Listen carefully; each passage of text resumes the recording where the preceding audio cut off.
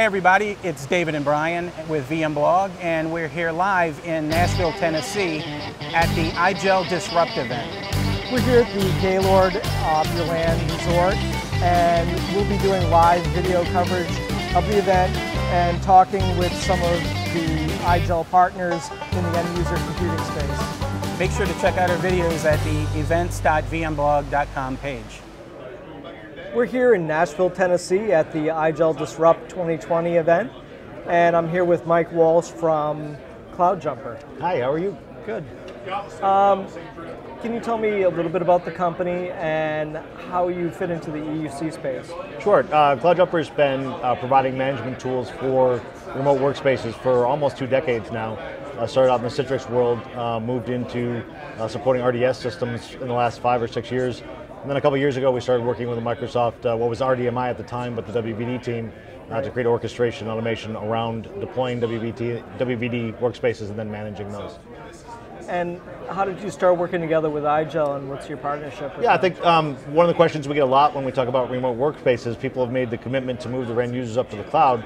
The next follow-on question is, well, how do I get them there? What do I use for endpoints? I really don't want to manage a Windows environment, Windows machines in my local environment, and manage a WVD instance. Right. So we partnered up with IGEL because their endpoint is relatively straightforward, very secure, and it extends the life of machines that might be running Windows 7 or some older laptops and desktops that they don't want to retire. They can actually extend those by just using those as the host for the UD Pocket. So the combination of that gives a full product solution for customers looking to move their end users up to Azure. And have you had any recent product announcements or plans for 2020? Sure, I think our focus in 2020, we announced WVD support before the product went GA last year. WVD 2.0 is coming out later in the year with Microsoft, so we'll be supporting that. We're adding functionality to support things like MSIX App Attach, which is the application stack that Microsoft's promoting for WVD. We've focused for this quarter on the storage layer because people have the need to store user profiles using FSLogix, personal folders and files that don't fit into OneDrive, and then corporate data. So we've worked with NetApp to incorporate Azure NetApp files for those businesses that need that kind of capacity and that kind of performance on the storage layer. Great. I understand you have a demo with you. Sure, yep. We'll take a quick look on the deployment side here. One of the challenges for deploying WVD is to actually create the environment. We use a security principle in Azure to do that in using Microsoft best practices. That has a limited set of permissions, but it can do everything from creating all the components in the Azure subscription, so we can start from blank all the way through if you've already extended your Azure environment into your on-premise environment into Azure with, say, traditional Active Directory, other applications, other subnetwork components. We can actually fit into that environment as well. So that's one of our early architecture discussions, is what do you actually want to do in terms of your current environment. Are you trying to move everything in a migration type move, or are you trying to add to the environment you already have? So our tool set will do both of those components. And then we can help create the basic things that everybody's familiar with now with WVD. If I pick my WVD tenant here, I can create a new host pool. So we'll call this the IGEL Disrupt host pool. Put in a short description. And I have to make a couple of choices. In this case, I want to run shared because that's the most cost efficient. One of the questions we get a lot in terms of, I'll pick a load balancer for depth first because we help manage those resources. But one of the big discussion points, and one of the things we've actually added to the product in recent months here, is how do I actually use Azure images that I've either built or imported into the Azure side.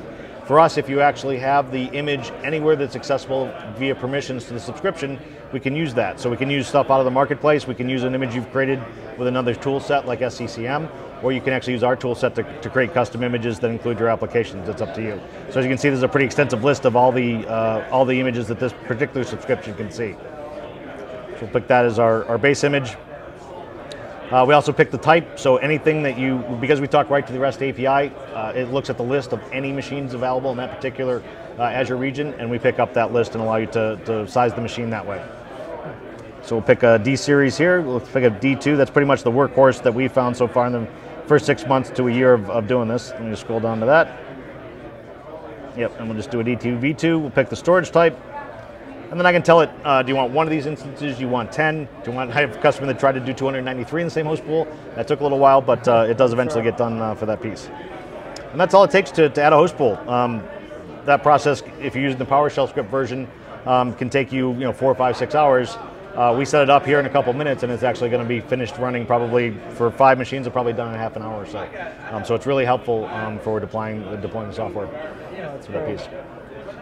So where can our viewers go if they want to find out more information about CloudJumper and some of the stuff we talked about today? Yep, so in general about the company, cloudjumper.com. If you're specifically interested in WVD, you can go to getwvd.com, and that gives you a listing of the features, gives you a link to sign up for a demo or a proof of concept instance, and gets you in contact with our team so that we can help you deploy WVD and try it out. Well, great. Well, thanks for taking the time to speak with VMblog. Happy to be here. Thank you. Hey everyone.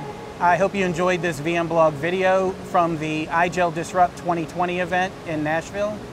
And if you did like it, please like the video below and also hit the subscribe button. We do a lot of events throughout the year covering IT, and if you want to stay up to date with us, and you're subscribed, you'll get notified when we post a new video. You can also check us out on Facebook, Twitter, or VMblog.com, or our events.vmblog.com page, which has all of our different events that we cover throughout the year.